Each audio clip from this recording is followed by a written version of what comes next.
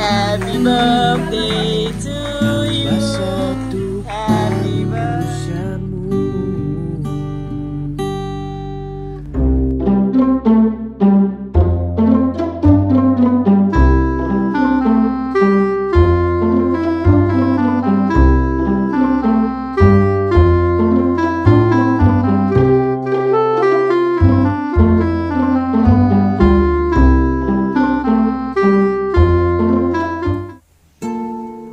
Pukul berapa sekarang? What time is it now? 6 lebih, 6:30 pagi. Kita nak pergi mana? Istanbul. Yes, finally kita bawa anak-anak pergi Istanbul. Diorang asyik tengok je kan vlog mama papa. Diorang kata bila kita nak pergi. So semua dah ready? Okay. Hari ini 16 Oktober. 17 Oktober adalah birthday Michael. So apa plan kami? Okay, kisahnya Michael actually memang nak pergi Istanbul. Memang dia kata this time dia teringin nak pergi Istanbul pada bulan Oktober sebab ada cuti sekolah pada bulan Oktober selama 2 minggu. So kata jom one week kita bawa anak-anak pergi Istanbul. So saya terfikirlah okay juga because cuti sekolah memang kena dengan pada jatuh pada hari jadi dia. So saya pun berbincang dengan parents Michael, dengan adik dia untuk macam just give an idea kalau diorang nak join sama pergi ke Istanbul tanpa pengetahuan Michael. So kita nak surprise kan, and mereka bersetuju. Saya memang tak sangka jugalah sebab keluarga Michael tak pernah pergi ke negara-negara Islam yang lain selain daripada Malaysia. Paling bestnya, paling menariknya juga, adik saya daripada Malaysia pun akan datang sama. Kebetulan dia memang nak pergi bercuti somewhere dan saya suggest dia, apa kata kalau datang ke Istanbul celebrate bersama birthday Michael yang ke-40, and mereka pun bersetuju. Okey, disebabkan Michael ni sangat leceh, dia memang pandai nak kantoikan saya, ataupun mungkin saya tak reti nak menipu. So saya tak boleh nak sorokkan daripada dia. Memang sangat susah untuk saya nak sorokkan sesuatu, nak buat surprise kat dia memang sangat susah. So saya plan dengan Laila untuk membuka WhatsApp group. Tetapi Laila yang membuka WhatsApp group tu, WhatsApp group Istanbul, untuk berbincang seterusnya pasal plan kami untuk surprisekan Michael. So hari ni kita orang akan fly. Parents Michael dah ada lama dah dekat sana, tapi mereka tak tahu. Pandai jugalah bapak dia berpura-pura kononnya diorang masih ada di sini. Kononnya mereka pergi ke rumah adik Michael, kena teman adik Michael punya anak sebab adik Michael kononnya wedding, diorang kena attend. So dia kena jaga anak adik Michael. Kononnya padahal diorang dah tengah ada berseronok di Istanbul sekarang ni. So dia tak tahu. So kita tengok macam mana reaksi dia nanti, dan hopefully plan kami menjadi. So kita actually plan book dengan Air Serbia Airline. Sepatutnya bertolak petang ni. Lepas tu dapat ada changes. Diorang bagi email, diorang kata kena fly pukul pagi ni. Tukar daripada petang ni jadi pagi ni. Sepatutnya kita orang fly petang ni sampai 17 hari bulan besok pagi tu. Semalam dapat email kata kita tak fly langsung dengan Air Serbia, kita fly dengan Turkish Airlines, which is better sebab terus direct flight. So 17 hari bulan birthday Michael. The reason why kita pergi holiday ke Istanbul untuk celebrate birthday Michael bersama keluarga sahaja. Oh my god, korang ada masalah disebabkan flight kita orang change. Time pun berubah. Ini bermakna kemungkinan kami akan bertembung dengan adik saya. Dia akan sampai lebih kurang pada masa yang kami sampai. Adakah surprise kita ni akan jadi hari ini ataupun besok? Sepatutnya plannya besok lah kan. Hopefully memang kita tak berjumpa lah. Shh.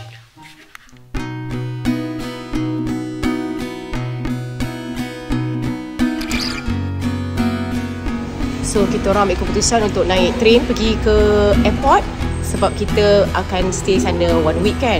And parents Michael sebenarnya tak ada kan. Oma opa tak ada, diorang dah kat Istanbul. So mereka tengah beli tiket. So kita akan park sini 1 minggu.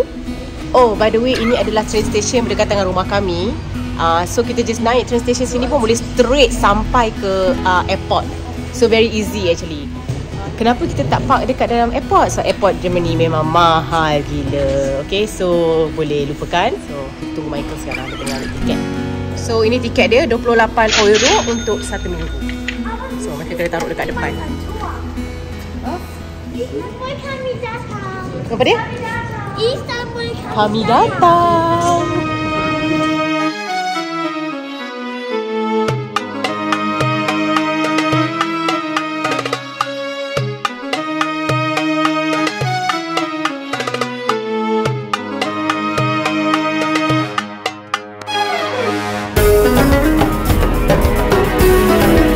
Tapi orang beratur daripada sini dah buat macam satu round dah. Oh my god, so bad. Sebab tengah cuti sekolah.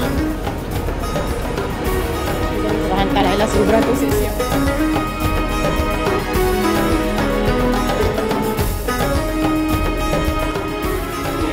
Ramai gila orang. Kita orang kena beratur panjang gila.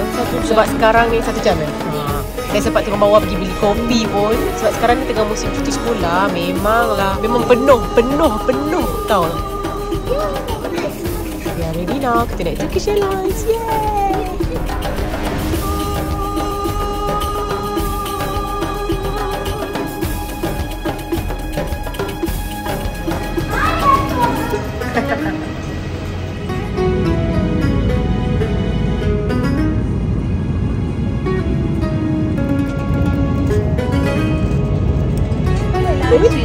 Kita dah sampai.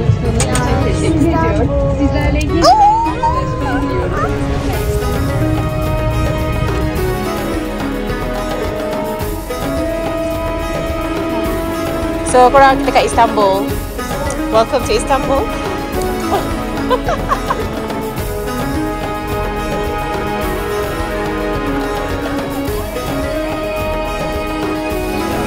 So airport sini lagi besar kan? Last time masa saya dengan mereka pergi airport lain, airport yang cooperate with Malaysia. This one actually yang dia punya international airport, yang besar punya airport lah. Tapi actually ni airport lama, tapi lebih modern dan besar. So mereka tak tahu apa-apa. Kita orang tak ada internet lah sekarang ni. And mereka dah stress sebab dekat airport sini nak ambil dia punya wifi, nak kena masukkan pasport. Lepas tu macam leceh sangat. Ataupun nak kena ada SIM card. Actually memang better datang ada SIM card. Kalau tidak memang susah. Okay, Michael dah siap dah tu. So Michael pergi kat toilet. So Laila dah message Oma Tina dengan Tante Ifah. Diorang dah ada dekat hotel sekarang. Thank God. Adik saya dia sampai 1 hour before. So dia dah sampai kat hotel dah sekarang. Kita orang ingatkan akan bertembung sebab kita orang punya flight delay kan. Tapi thank God, alhamdulillah tak. Tengoklah bertahan ke tidak dapat surprise hari ni ataupun besok. Besok sebenarnya plan kita. Tapi takut juga terjumpa kat hotel sebab semua orang tinggal dalam satu hotel. What? So let's see.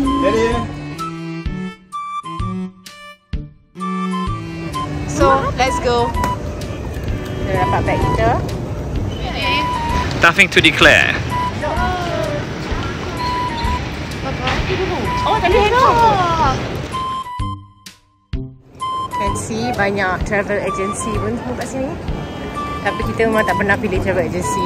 So far kita choose untuk travel sendiri lagi better.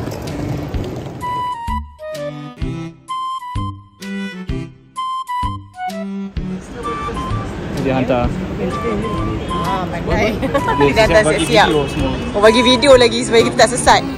Oh yo, bagus. Hotel ni bagus. Dia dah sediakan airport transfer. Very clear. So, mana satu kita punya? Oh my god. Nasib baik awak tak jatuh. Ini bahaya ni. Macam tu kereta kita ini ke?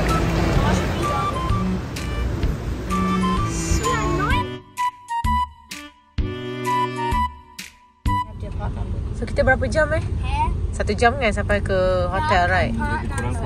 Ya, sekarang tengah hujan tu lah. Ulang alik 100 euro. Yes, ulang alik 100 euro. Kalau ambil one way 60.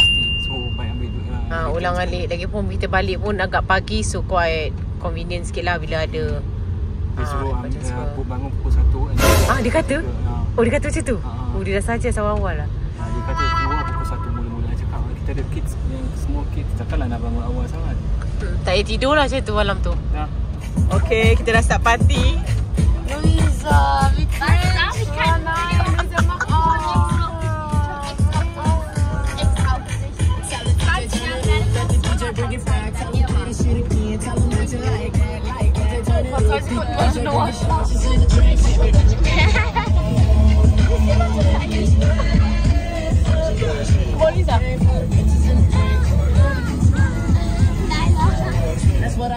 So, kita dah masuk dah kawasan dia.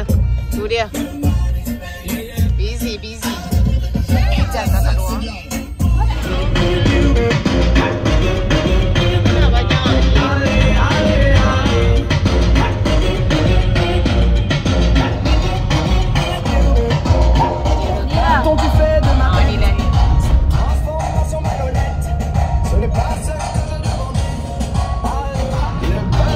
Again.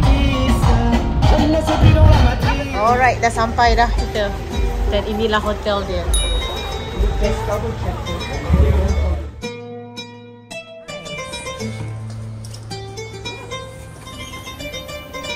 Look at the view. So nice.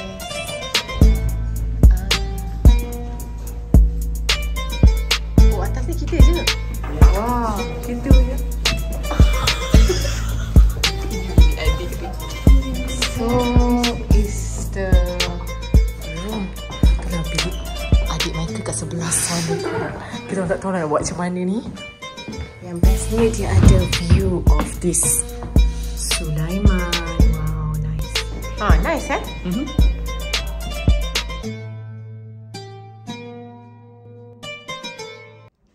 Kami sini. Penat.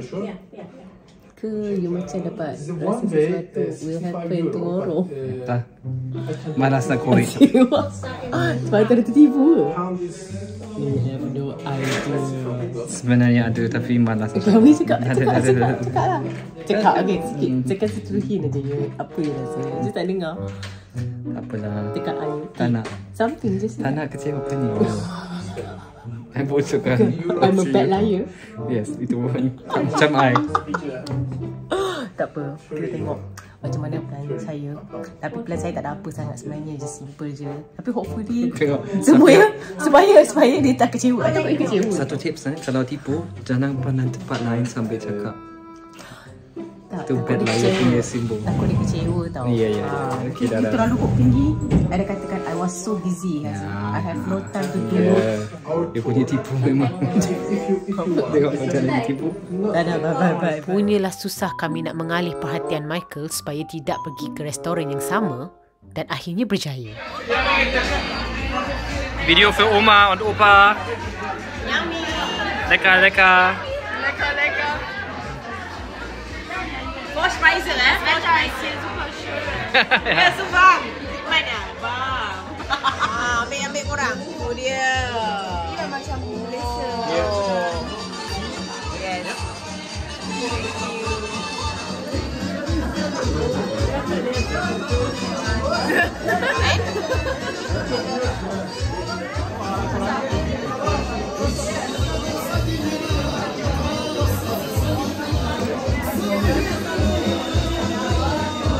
Saya bagi warning, kata pedas, tak pedas pun.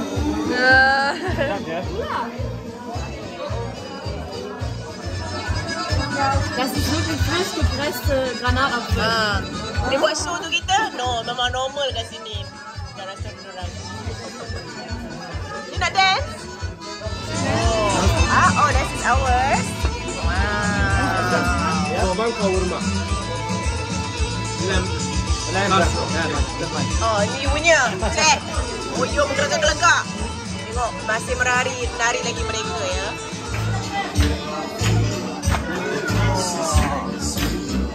So, makan.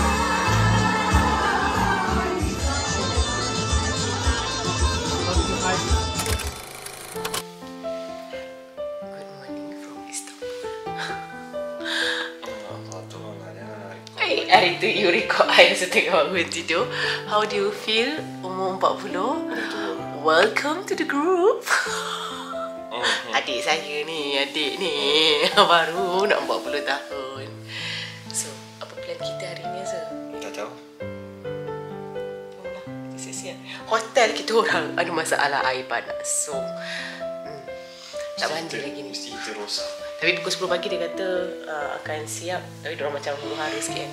So we'll see. So sekarang kita nak siap-siap nak pergi breakfast. Dan kemudian kita tengoklah apa plan. Hari ni birthday dia. So biar kita serahkan semua kepada Michael untuk plan apa yang dia nak kita pergi aja. Hari ni it's your day. Bukan masalah tak ada air di hotel saja. Satu luggage adik saya tersangkut di Saudi. Hai, macam-macam dugaan sebelum surprise plan ini berlaku. Kami plan untuk semua berkumpul pada pukul 9 pagi, breakfast bersama. Tetapi Michael sebenarnya nak pergi awal dah. Kerana itu, anak-anak saya pun melakukan plan mereka.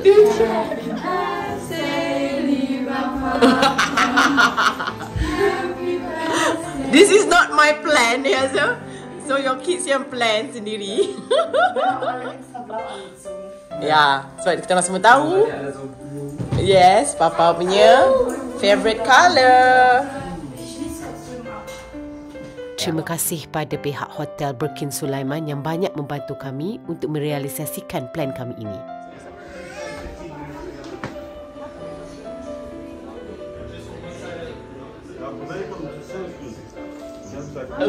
Azul, what happened? Are you hungry now?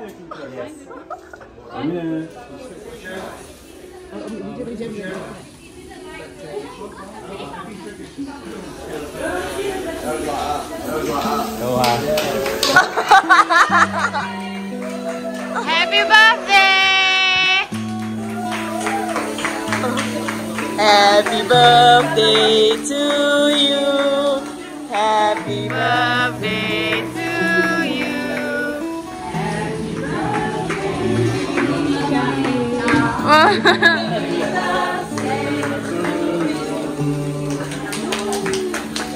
Yeah.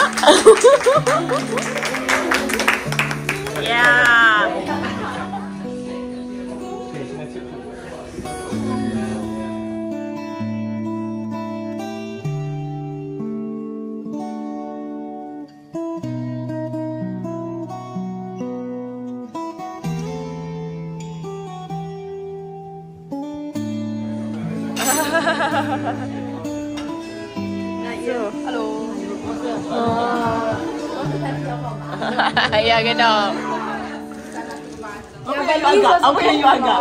Dah lah, if I dapat agak, saya tahu sebab apa. Tapi? Ya, yang lain tak. Yang lain I hope tak sangka. Ya, terima kasih Pak Rumah, Bapak Oi, kasih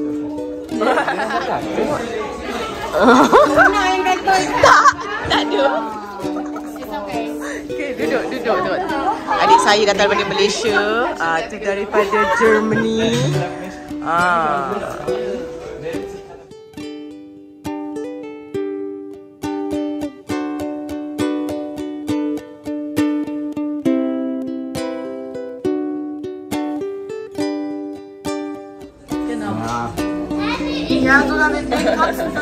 Ja, genau. Genau. Du hast gefragt, dah kita putih shop einfach. Das ist klar. Saya cakap semua pasal kucing, semua mereka risau. Siapa jaga kalau parents dia tak ada? Semua kita dapat. Kawan Laila yang buat.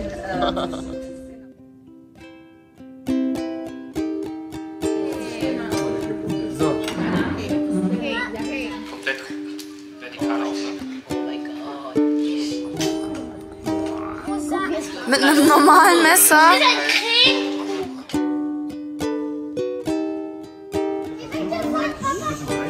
Okay.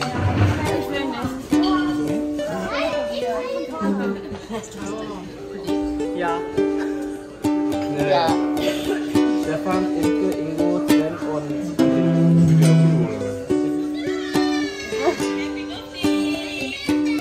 das habe ich ja gesehen auf dem Video. Das sieht aus wie... Ich sag dir. Warst du auch ab?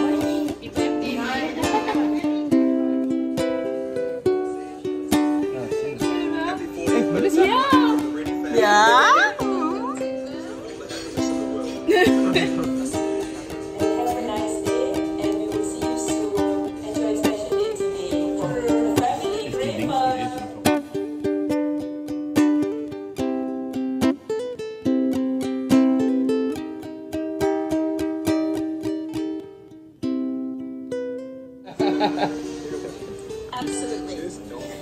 And that's the best thing about this age. Ya, Uncle Luke.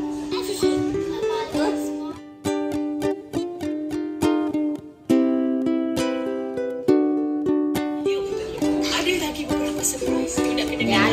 Sekarang yang mesti tahu your turn.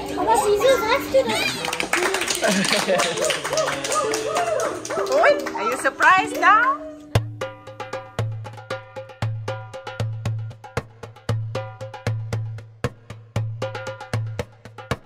So now tiba masanya untuk kita explore Istanbul bersama keluarga. The reason you pilih kan because of the Because masjid. masjid tu. Masjid Sulaiman tu. So sekarang kita berjalan-jalan dengan family masuk ke Istanbul. So Michael pun nanti nak terang-terangkan lah. Sebab kita orang kira ni ada pengalaman. Adik saya dia baru sampai, so dia agak macam nak relax kejap. So tapi kita akan jumpa kat dalam city.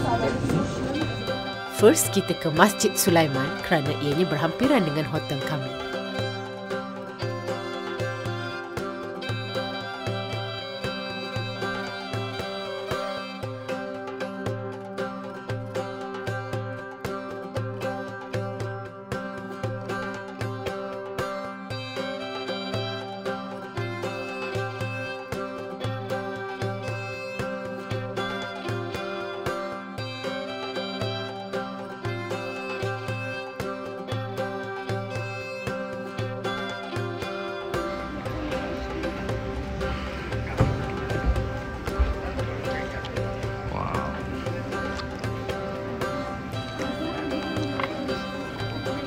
Cantik kan?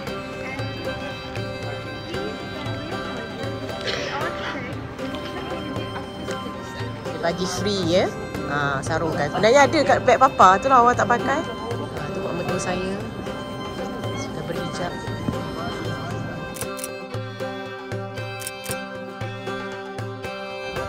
Tengok weather best untuk hari jadi yang ke-40 matahari. It's not normal. Birthday Michael selalu hujan. Ini alhamdulillah extra. Heidi. Dia fresh. Ni kita lalu mana ni Azif? Kita lalu dekat Egyptian Bazaar. Egyptian Bazaar. Ramai gila orang. Padahal baru pukul 11 pagi. Nak tahu apa aktiviti kami di Istanbul? Tunggu episod seterusnya.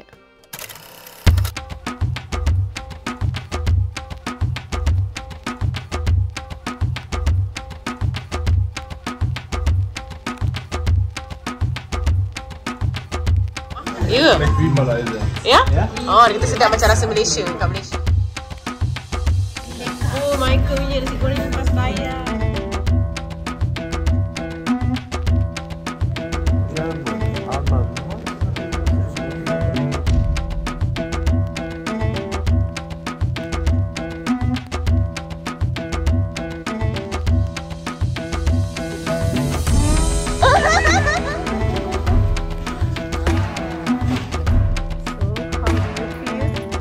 Tengok servis bagus ni. Very good. Oh.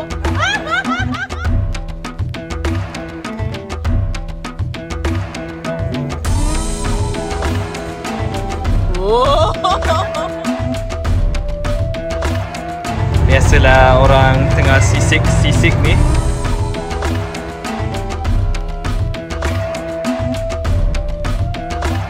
Jangan lupa subscribe dan tekan butang loceng untuk mendapatkan video update seterusnya.